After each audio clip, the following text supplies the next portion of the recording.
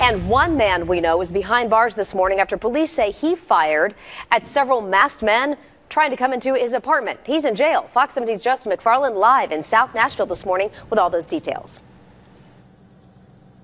We're just getting brand new details about this case. He is 30-year-old Tio Thompson. He lived here at this apartment right off of Natchez Court. It used to be the Institute for Learning Research. It is no longer that.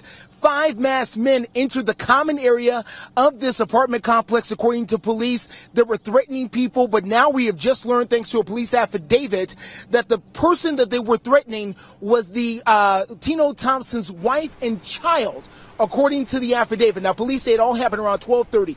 5 or 6 masked men made their way inside the common area of this apartment. Once they got inside, they were threatening, according to the affidavit, Tio Thompson's child and wife inside, or girlfriend, inside this apartment.